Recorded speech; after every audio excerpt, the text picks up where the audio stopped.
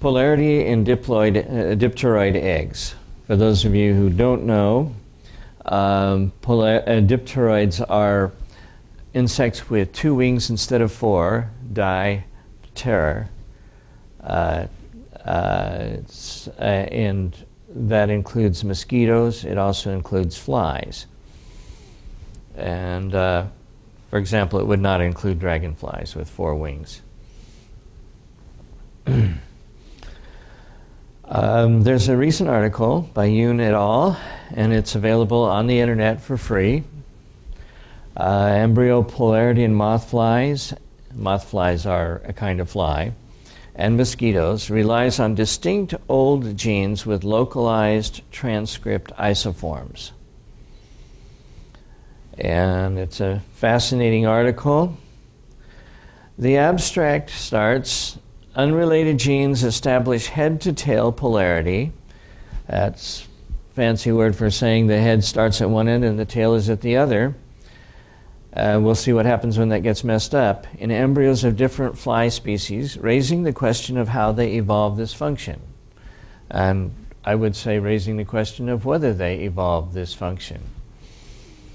We show that in moth flies, Clogmia and Lutzomaia, a maternal transcript isoform of odd-paired, which is a name of a gene, is localized in the anterior egg and adopted the role of anterior determinant without essential protein change.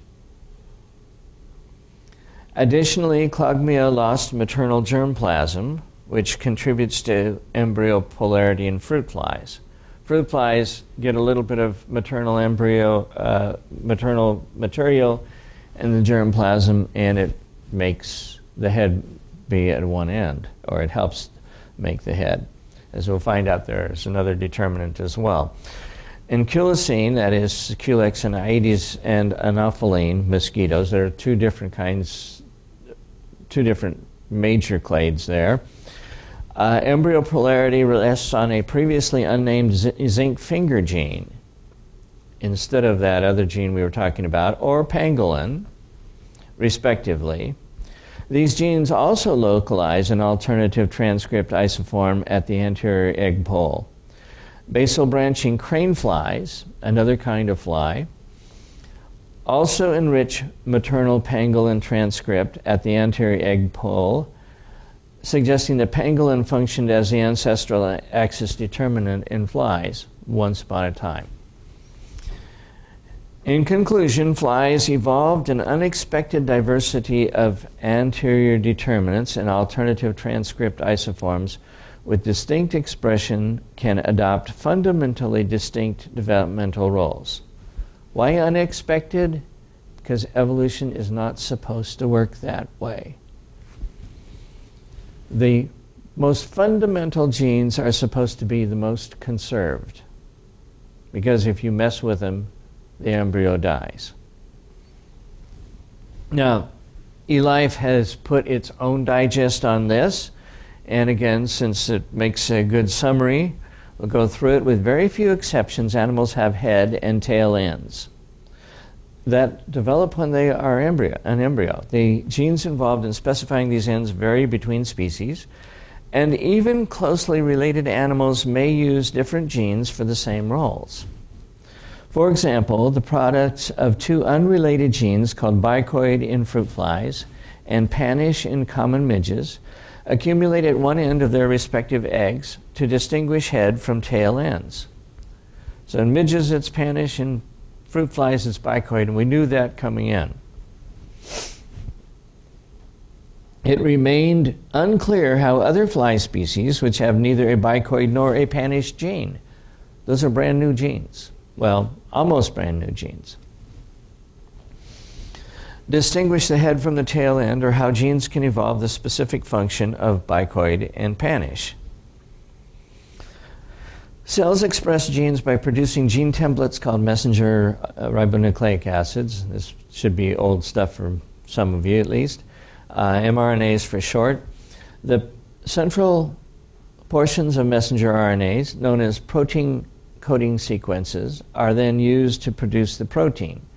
Proteins can play several distinct roles, which they acquire through evolution. Well, they must, because otherwise it's design, and we all know that is not true. This can happen in different ways. For example, genetic mutations in the part of a gene that codes for protein may alter the resulting protein, giving it a new activity. Alternatively, sequences at the beginning and end of an mRNA molecule that do not code for protein but regulate when and where proteins are made.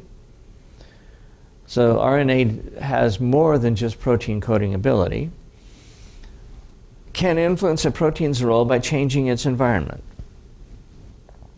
Many genes produce mRNAs with alternative sequences at the beginning or the end, a process known as alternative transcription. Here, Yoon et al. Identified 3 unrelated genes that perform similar roles to bicoid and panish in the embryos of several different moth flies and mosquitoes. These genes appear to have acquired their activities because one of their alternative transcripts accumulated at the future head end, rather than through mutation in the protein coding sequences. Although one of them also has an alternative transcription as well. Studying multiple species also made it clear that panish inherited its function from a localized alternative transcript of an old gene that duplicated and diverged. We'll discuss the evidence behind that, hopefully a little bit. These findings suggest that alternative transcription may provide opportunities for genes to evolve new roles in fundamental processes in flies. Most animal genes use alternative start and stop sites for transcription, but the reasons for this remain largely obscure. We have no idea what is really going on. This is especially the case in the human brain. As you may remember from a few weeks ago, there is a protein in the brain which is only partly transcribed, and it makes the brain bigger and presumably better, smarter. The reason why we're not apes is partly because of that particular gene. The findings of Yoon et al. Therefore raise the question of whether alternative transcription has played an important role in the evolution of the human brain. Well, we kind of knew that already, but introduction. The specification of the primary axis, that is, head on one end, tail on the other end, in embryos of flies, Diptera, offers important advantages for studying how new essential gene functions evolve in early development. This process rests on lineage-specific maternal RNAs that are localized at the anterior egg pole, anterior determinants, which surprisingly have changed during the evolution of flies. That's not supposed to happen in standard evolution. While the anterior determinants of most flies remain unknown, they can be identified by comparing the transcriptomes of anterior and posterior egg halves. You cut the egg in two, you see which messenger RNA is most populous in the head rather than the tail, or vice versa. We're going to see some of that. Furthermore, their function can be analyzed in the syncytial early embryos of a broad range of species via microinjection, considering timing and subcellular location. It is therefore possible to conduct phylogenetic comparisons at the functional level. Finally, when the function, we're going to see some of that, finally, when the function of anterior determinants is suppressed, embryos develop into an unambiguous, predictable phenotype. These embryos lack all anterior structures and develop as two outward-facing tail ends, a double abdomen. Sort of like some politicians you know. Anterior determinants can be encoded by new genes with a dedicated function in establishing embryonic polarity. One example is bicoid in the fruit fly, Drosophila melanogaster. Fruit fly, of course, is famous in terms of studying genetics and evolution. Maternal mRNA of bicoid is localized in the anterior pole of the egg, and bicoid protein, notice the italics are for the gene itself and the mRNA, and the capital is the protein itself, is expressed in a gradient in the early embryo. Bicoid deficient embryos fail to develop anterior structures and instead form a second tail end, or a symmetrical double abdomen when the maternal activity gradient of another gene, hunchback, is disrupted simultaneously. The bicoid gene originated in the lineage of cycloraphin flies more than 140 million years ago by duplication of zirconilt, or Zen, sometimes known as HOX3. That's because we have flies from 140 million years ago and we've sequenced them, and of course that's how it works, which in insects plays an important role in extraembryonic tissue development. The expression and function of cycloraphin bicoid orthologs are conserved, but a bicoid has not been found outside this group and has been lost in some lineages within Cyclorapha. So bicoid is unique to fruit flies and their kin.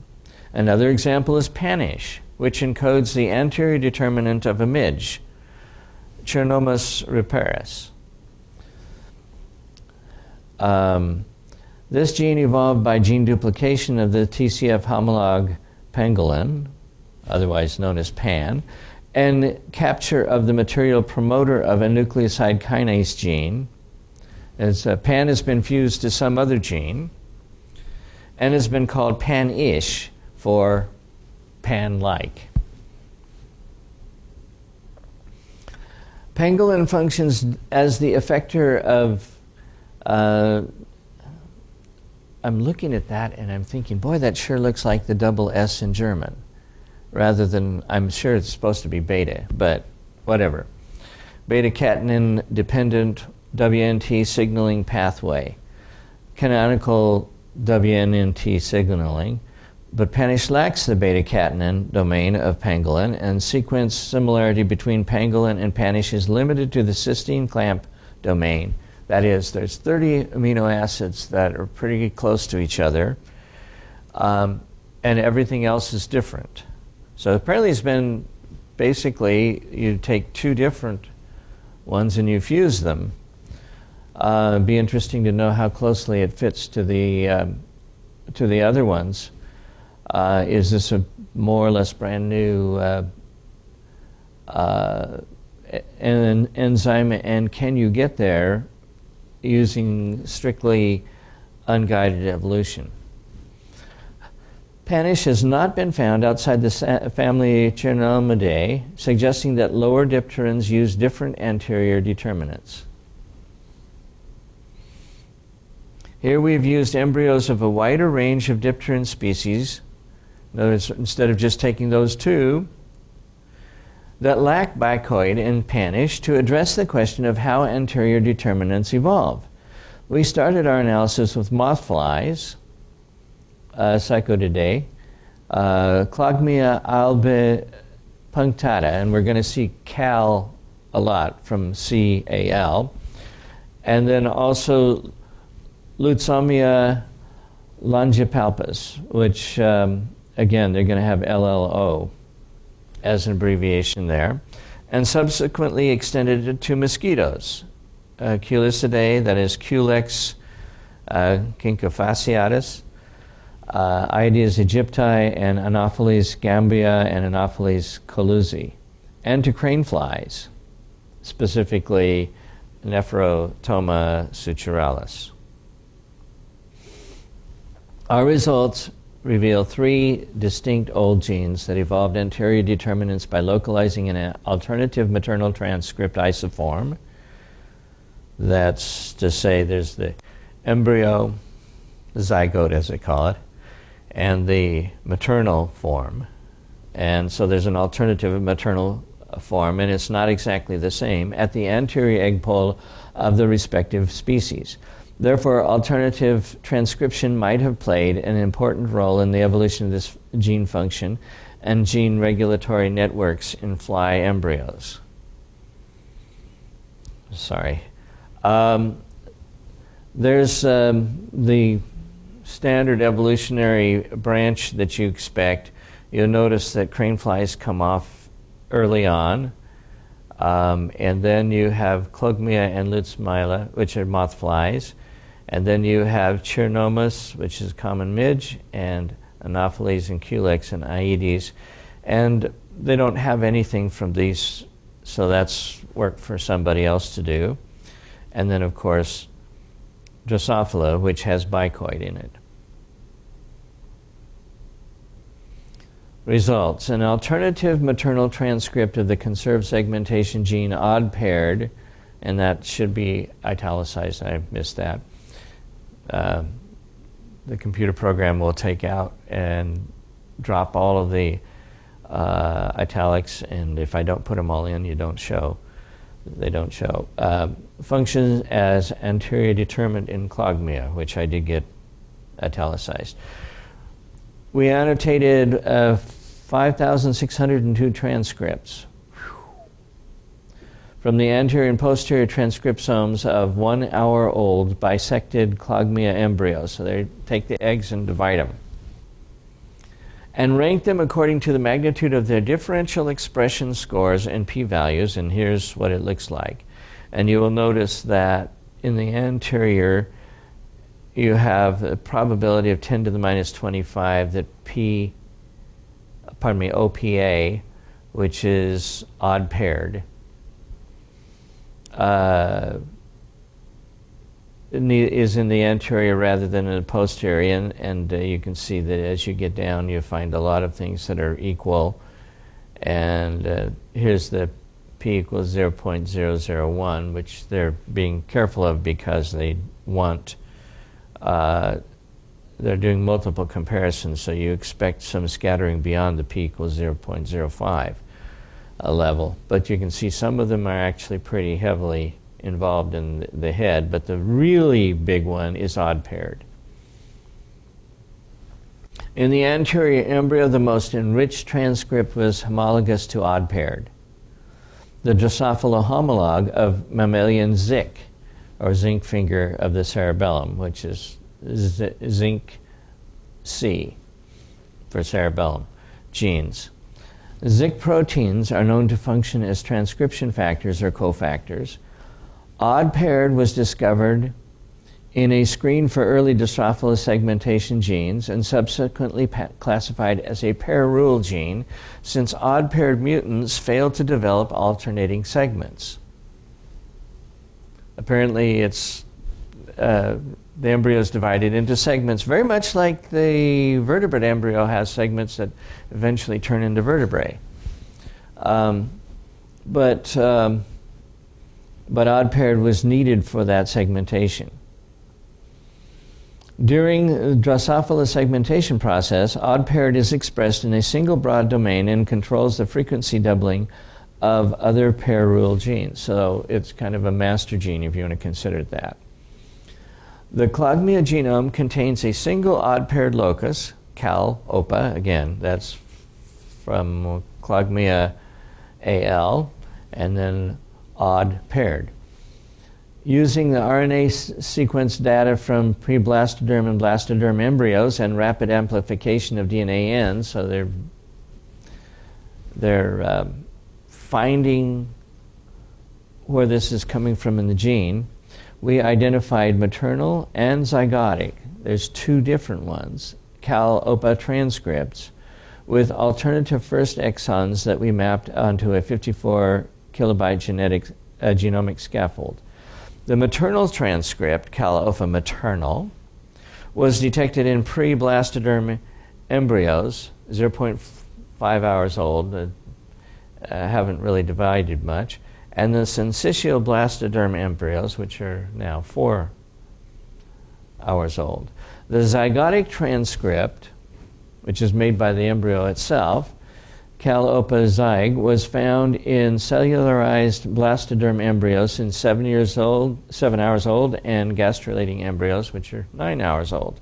Protein alignments with homologs from other flies suggest that Llo-opa zygote encodes the full-length Llo-opa protein, which is 655 amino acids, while the Llo-opa maternal encodes a truncated protein variant that only has 635 amino acids, lacking the N-terminal 20 amino acids of Llo-opa. And they're going to show you figure 1, and here's the maternal one, interestingly, starts first and then drops a bunch, and then after that is exactly the same as the other Llo-opa. Whereas the zygote starts in front and starts transcribing. Apparently this gap is enough to leave fewer amino acids in the transcription. There's about 20 amino acids different. So the maternal starts here, the zygote starts there, and then they continue on the same way eventually. And here you can see where Llo-opa is found in the head, if it's maternal, and then later on, Llo-opa zygote is found here and makes that segmented area, and we'll hopefully show you what happens when that takes place. To confirm the alternative Llo-opa maternal and Llo-opa zygote transcripts and their non-overlapping expression patterns, we performed whole mount RNA in situ hybridization experiments with transcript-specific probes. The Llo-opa maternal transcript was anteriorly localized, as we saw in pre-blastoderm embryos, but absent at the cellular blastoderm stage. Conversely, the Llo-opa zygote transcript was absent in pre-blastoderm embryos, but expressed broadly in the trunk region of 7-hour-old blastoderm embryos, like odd-paired in Drosophila. Since it's odd-paired, it's not surprising. These observations suggest that Llo-opa produces transcripts isoforms with spatially and temporally distinct expression patterns. There's one and there's the other, and they're not just kind of blurred together. To determine the function of Llo-opa maternal and Llo-opa zygote, we established a protocol for micro-injecting early Clogmia embryos and conducted transcript-specific RNA interference experiments. They're going to put an RNA that's going to interfere with producing the protein. Injection of Llo-opa maternal double-stranded RNA, the other strand, I think, is what they're saying, led to mirror image duplications of the tail end. That is, if you get rid of that, you have two tail ends, you don't have a head. And here's the wild type here. With the head, you can see is developing, and the tail that is also developing, and you can see the difference between the two. And here, this one has two heads. Now, we're going to see in a little bit that this one does have a head and it does have a tail, but the body is kind of messed up. And here you can see where odd-paired is doing its job and making segments.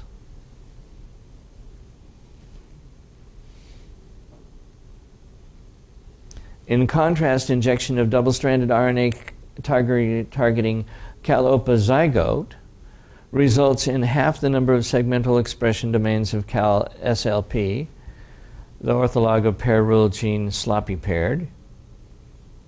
They're inventive with their names because they have to be, and cause defects in segmentation, dorsal closure, and head development. It looks horrible, but did not alter embryo polarity. There's still a head, there's still a tail. Finally, injection of double-stranded RNA targeting both Llo-opa maternal and Llo-opa zygote resulted in double abdomens with missing segments. So both defects are shown at the same time, and that's in the supplement material. These observations indicate distinct roles for Llo-opa maternal and Llo-opa zygote in specifying embryo polarity and in segmentation, respectively. One does polarity, the other one does segmentation. Again, there's the shortened one. They don't show here one with both, but you can imagine it. And here's a wild type with a lot of and here's one. If you block the RNA, you get a tail on both ends. We notice that maternal transcript of cal-SLP and cal-MIRA, a homolog of Miranda, which encodes an adapter protein for cell fate determinants in Drosophila, were also slightly enriched in the anterior portion of the embryo. This observation was confirmed by RNA in situ hybridizations, and injection of cal-SLP double-stranded RNA resulted in head and dorsal closure defects. Head doesn't form right, and neither does the back. But while cal-MIRA double-stranded RNA caused labral and antennal defects, but in both cases, embryo polarity was retained. So you still had a head, it was just deformed.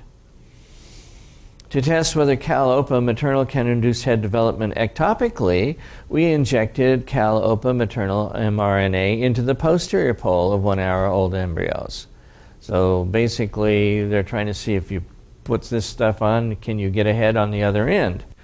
And in fact, developed a symmetrical double head. So you can make it with two heads, including some duplicated thoracic elements. These observations suggest that anterior enrichment of maternal transcripts other than Llo-opa maternal mRNA is not essential for head development, and that Llo-opa maternal localization is sufficient for establishing embryo polarity. And there's one where they've injected both, and you can see in the wild type, you can get two eyes out of it.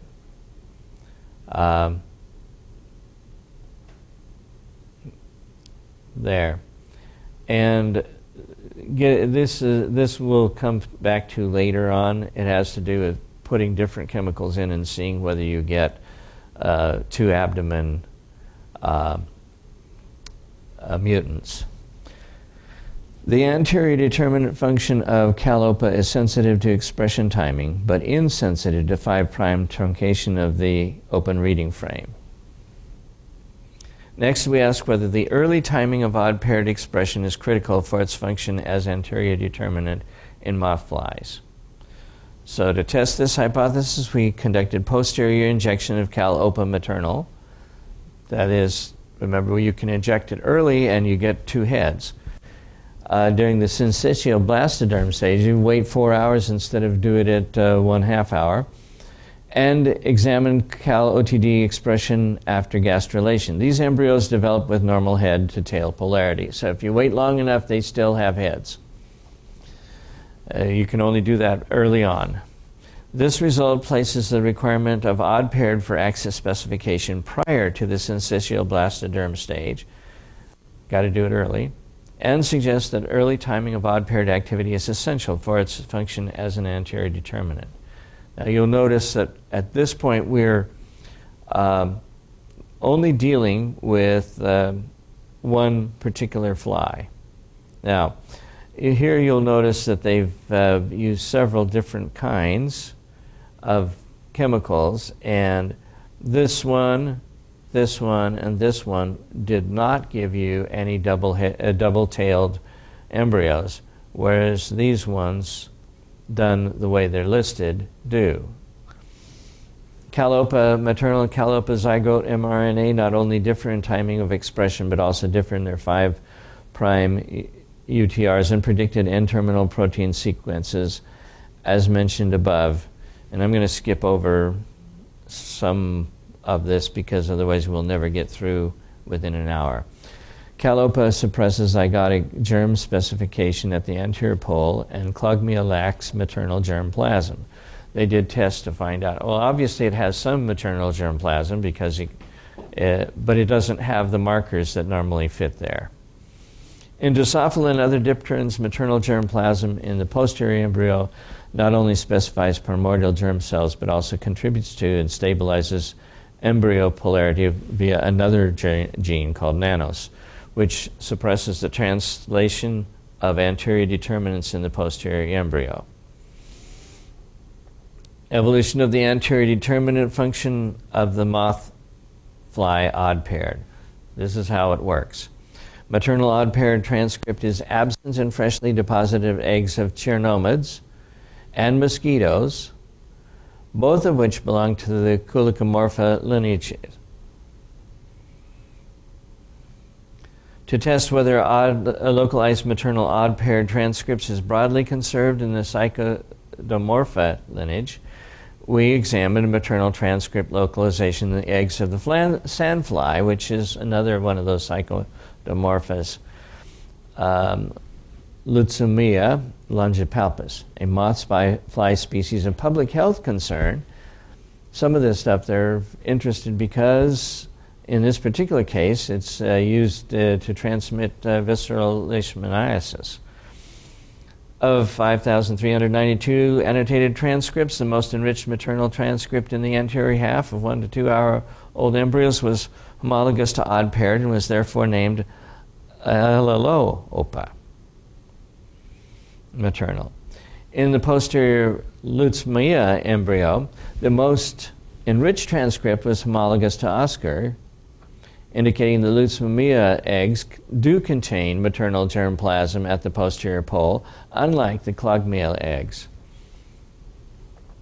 So Clogmia has lost maternal germplasm, or at least hasn't lost some markers of maternal germplasm. These findings suggest that a broad range of moth flies use odd-paired transcripts as anterior determinant, and that maternal germplasm was lost only in the Clogmia lineage.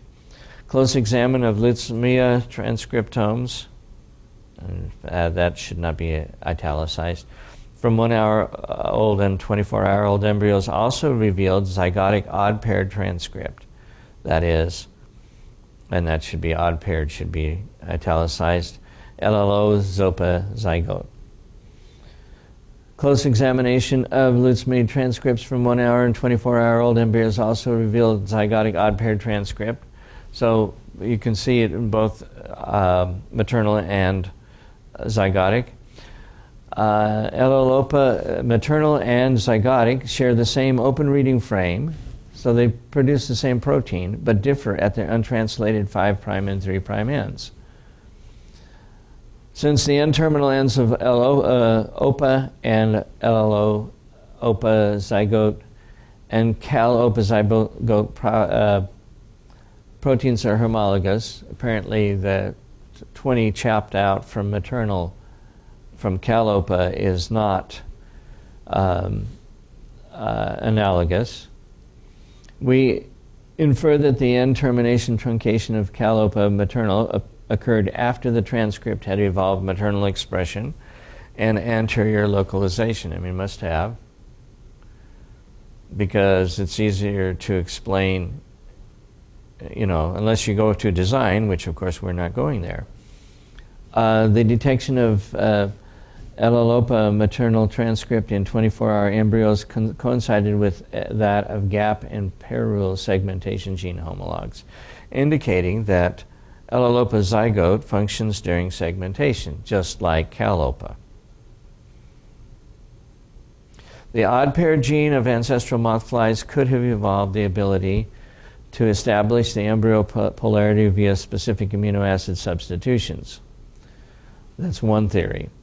In this case, odd-paired homologs from species with a different anterior determinant, such as Drosophila or Chironomus, should not induce ectopic head development in Clogmia embryos. Alternatively, odd-paired could have evolved its role as axis determinant in moth flies independently of any amino acid substitution excuse me, via co-option. In this case, odd-paired homologs from Drosophila or Chironomus could have the ability to induce head development in Clogmia embryos when appropriately expressed. So let's inject stuff from Drosophila or Chironomus and see if we get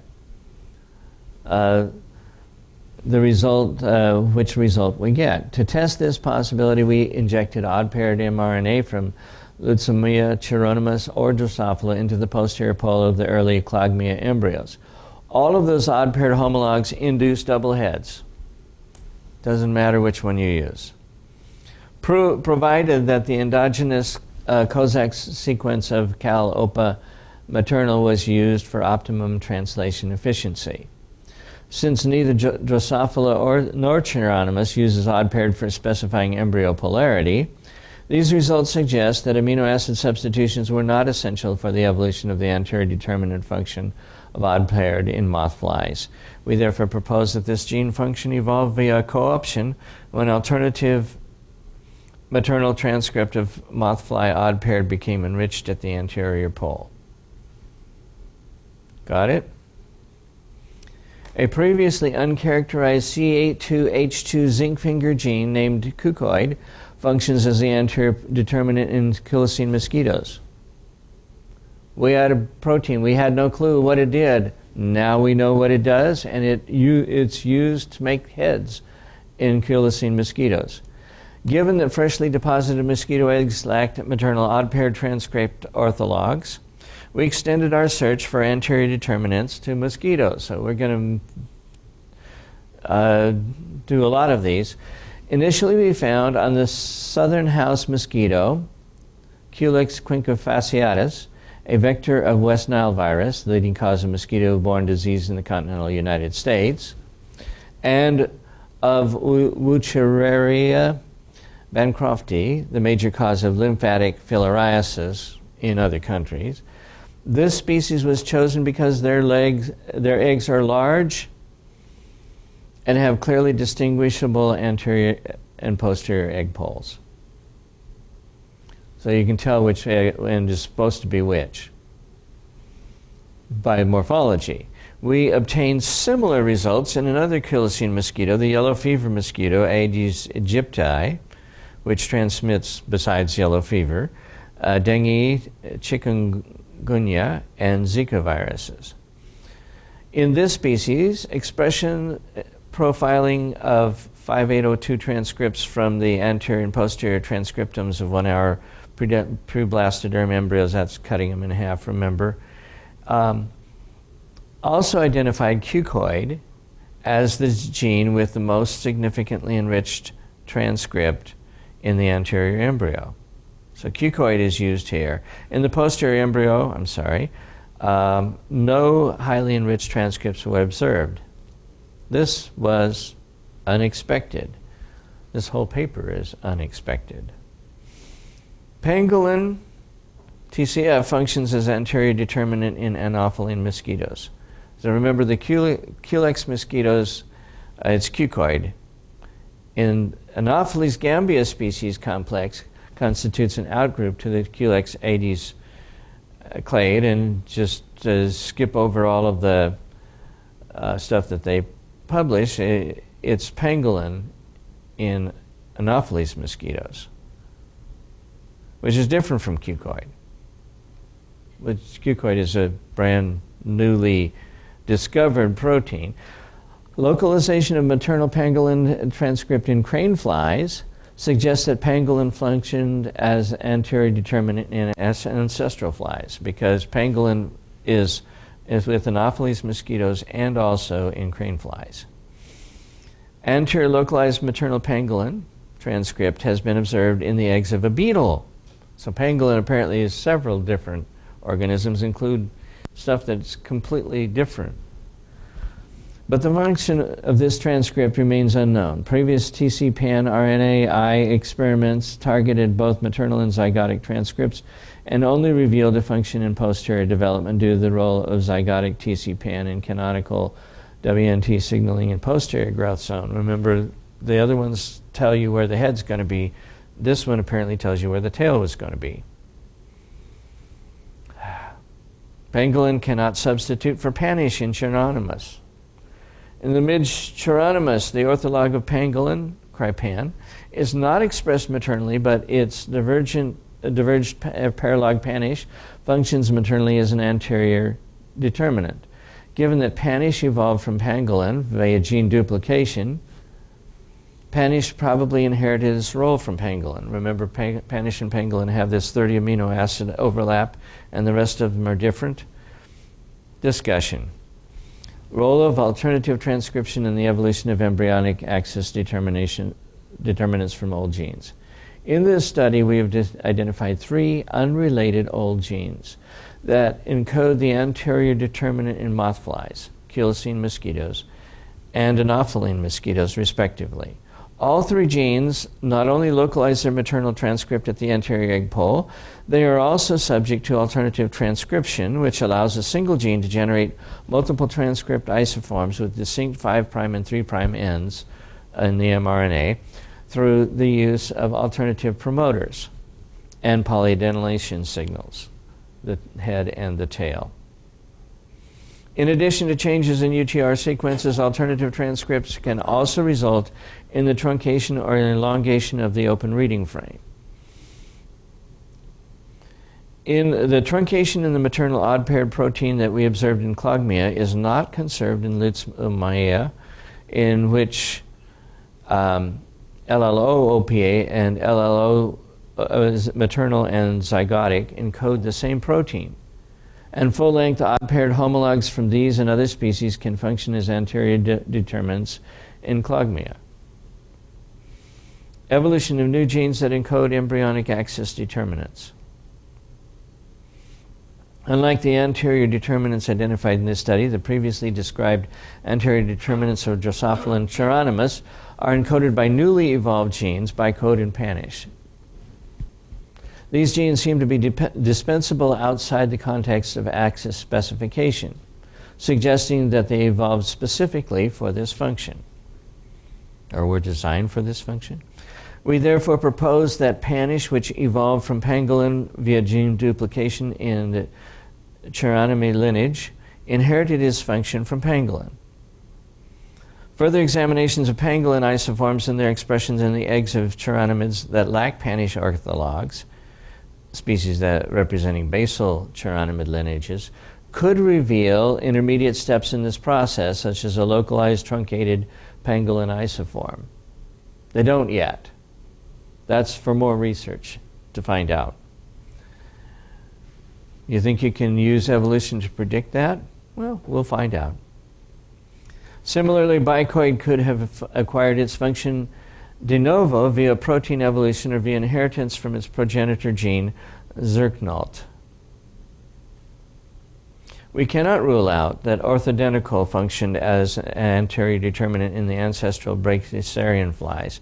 However, in analogy with our findings, it is also possible that a maternal Zerknalt isoform became localized at the anterior pole of the egg and acquired the role of anterior determinant via co-option prior to the origin of bicoid via gene duplication. It may be objected that in Drosophila, reverting the K50 residue of the bicoid homeodomain to Q50, that is, making a mutation from K to Q. K is arginine. No, R is arginine. K is lysine, I think. And turning it into Q is glutamine, I believe. Anyway, so changing one residue is lethal and results in a bicoid null phenotype. In other words, you kill the embryo. However, how the ancestral gene network responded to the Q50K mutation of bicoid cannot be inferred from observations in Drosophila. Moreover, published biochemical data suggesting that the Q50K mutation increases interaction with the consensus of bicoid binding DNA motif much stronger than it reduces interaction with the consensus Zerknalt binding DNA motif. Role of alternative transcription in the evolution. And it just says in the evolution. In the evolution of what? I'm not sure. Recent genome-wide analyses have shown that alternative transcription is a widespread phenomenon.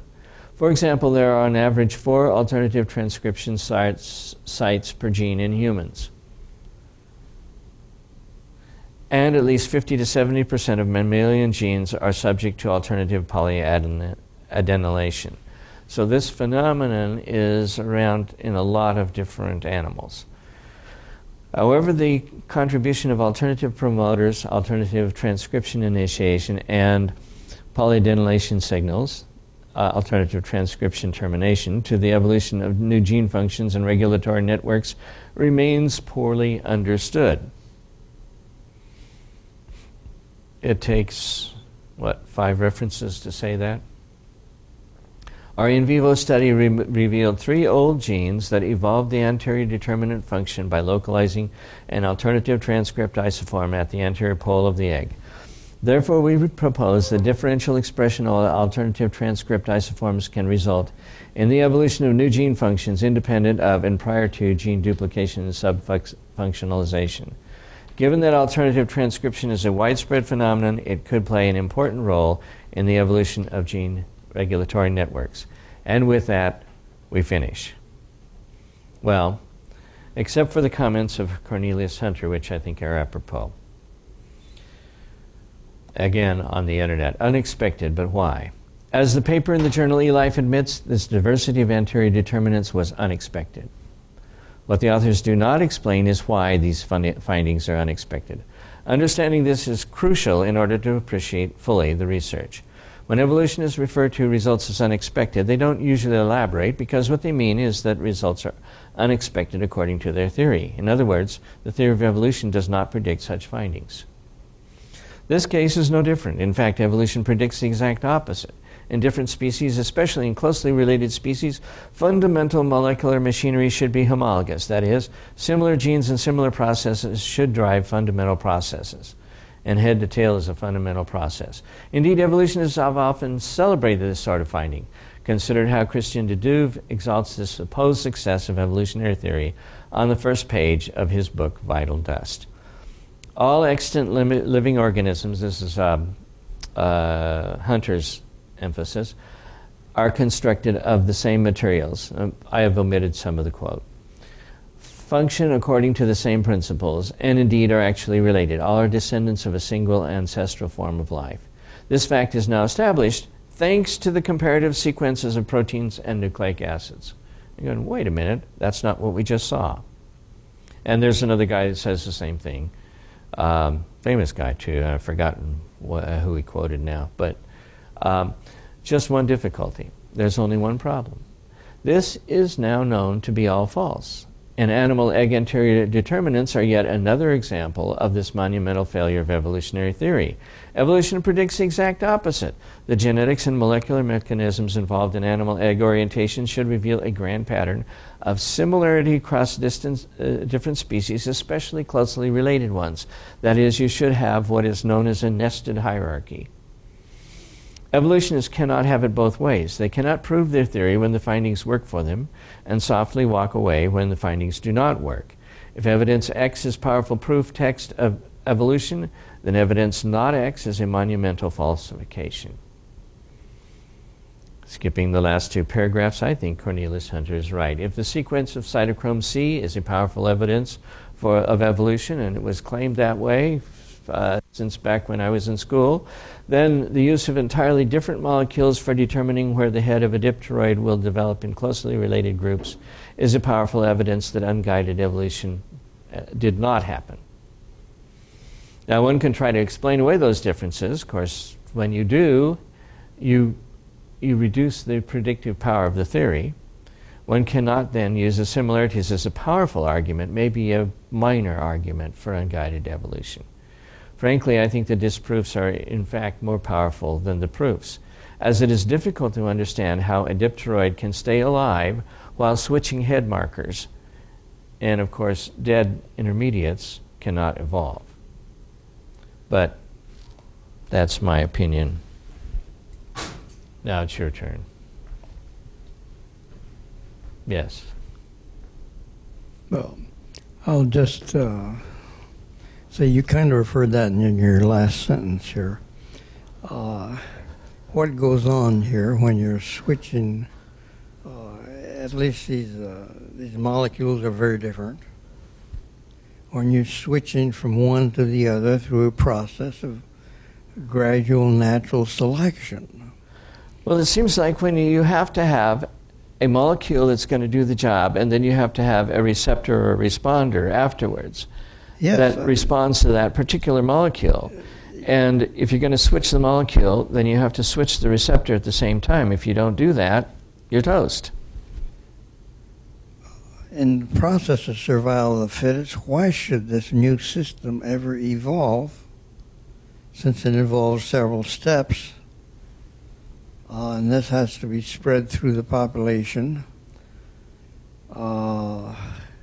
That's the old argument for irreducible complexity. Yeah, it's a chicken and egg issue again to this, but it's another case of this that you have, I think. Why these different molecules, you don't expect them to, you might as well believe in miracles if you think all of a sudden a new molecule is going to show up here that works at a different part. With a different part and so on. I mean, might as well believe in miracles. Yes. I was quite familiar with the basic processes involved in establishing the anterior-posterior axis.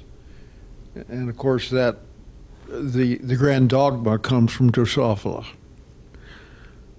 The one thing that isn't clear to me in this is whether or not this is particularly noteworthy. What I got from, not being familiar with the literature, what I got from you is the use of a bunch of different names that ended up performing the same process. The one thing wasn't clear is the name change the result of a slight variant in sequence? I mean, well, this gets started with, while each of these mRNAs that establish axis are anchored by their untranslated region, 5' UTR, at either an anterior or posterior site in the egg, which of course is maternally determined. Now, to get something else in the same position, you either have the female changing the characteristics of the UTR, or the different names are very, very similar molecules. So are we looking at small variations on a theme? Using just the names doesn't tell you whether it's like this or like that. Well, if you read the article carefully, pangolin apparently is pretty much the same all the way across the species, and is used for other things besides just head determination. Well, in this case, bicoid is the well-known. But bicoid is brand new, and is only used, as far as we can tell, in Drosophila to tell you that the head goes here. Okay, so that's a perspective, of course, I didn't have. And bicoid is, as far as I can read, not particularly similar to pangolin at all. Well, that was my question. Yeah. Because the rest of the machinery is turned on by products that are activated by the bicoid mRNA and proteins. And Anopheles mosquitoes have a whole new zinc finger thing that has no obvious relationship. Maybe there's a 20 or 30% similarity in the amino acid, but it's not, it's not a closely related protein at all. Yeah, well, and then so I mean, you have to change. Well, let's say it's 30%. That means you have to change 70% of the protein in order to make it work. So that's depends on how closely you need it to be related, but that's not one of those statistically obvious things. I shouldn't say statistically obvious things. I should say, well, statistics in one sense I suppose 30% is rather remarkable over a large protein, but it's certainly not. It's not ready-made, and 2 tweaks and you're good. Yeah, one wonders where this potential variability, how it's stored, and where it originated.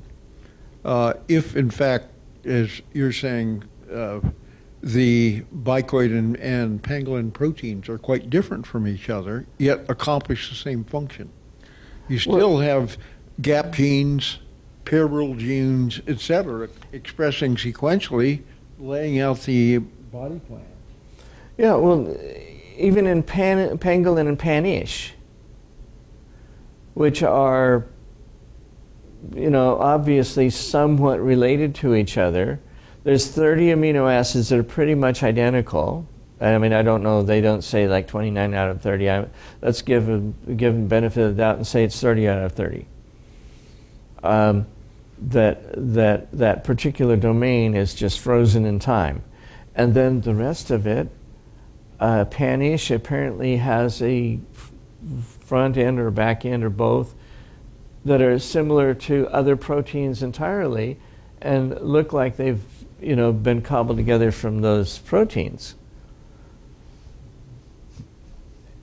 And somehow the organism has said, we want a new head protein, so we'll take this cobbled thing and toss the pangolin and use this instead.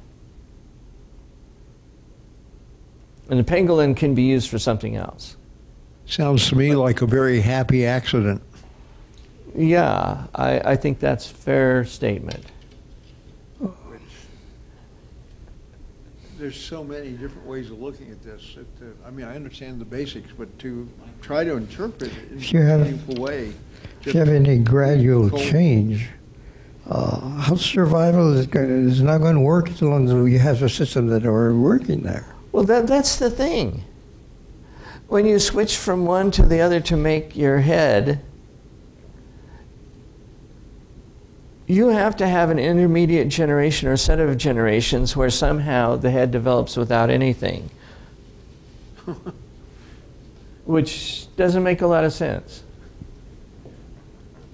I mean, it sounds like a bunch of technical stuff, and it is, but it's exactly the kind of technical stuff that shouldn't happen with standard evolutionary theory.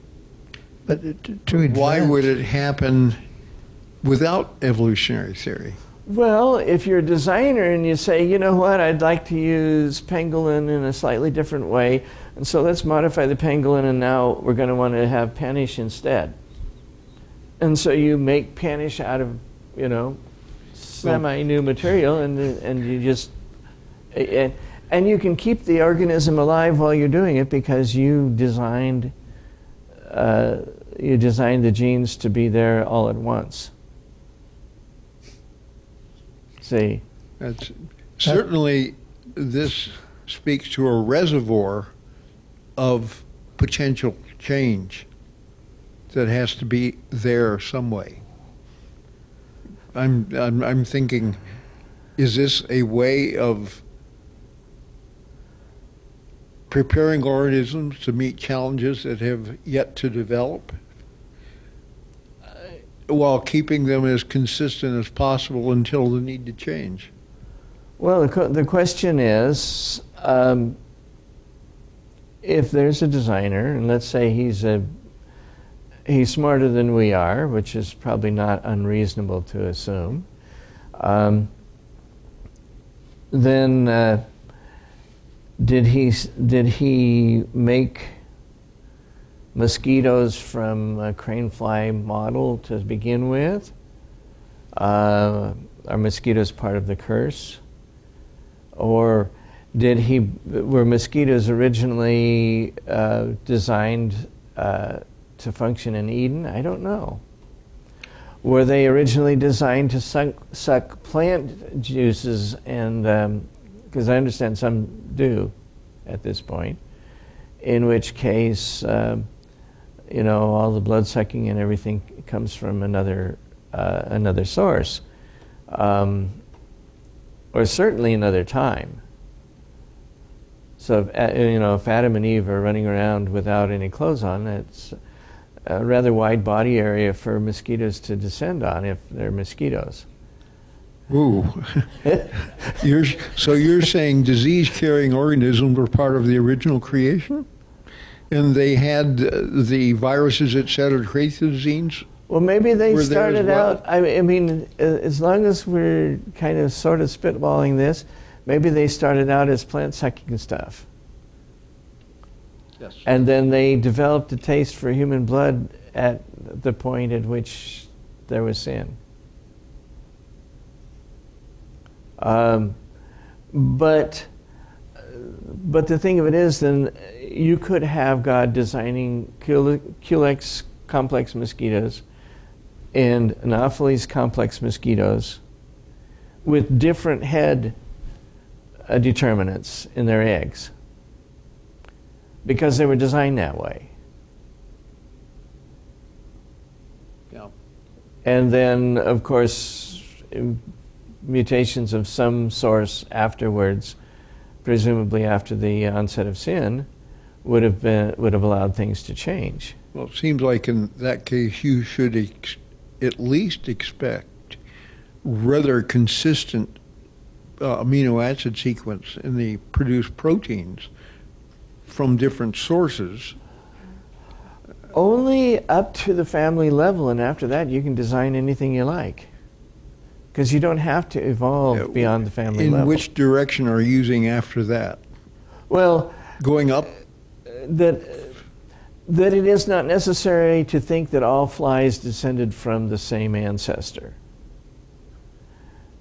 Even with help, they may have been designed, well, I'd like a fly that does this, and I'd like a fly that does this, and I'd like a fly that does this. And,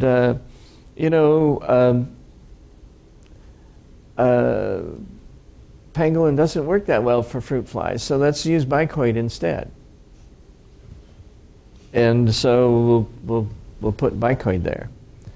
And that way you can get rid of all the extra mangoes that Adam and Eve and the animals didn't eat.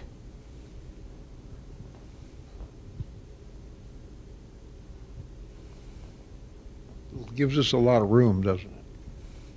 It does. The thing of it is, I find that an easier hypothesis to deal with than the hypothesis that you have one original and then you change to another one, and over here you change to another one, and over here you change to another one. In the fundamental, head to tail is pretty fundamental in terms of embryos. Yeah, say the least.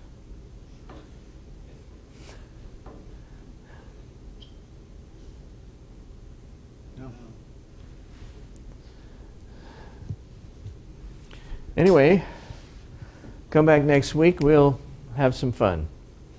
Warren Johns will be here.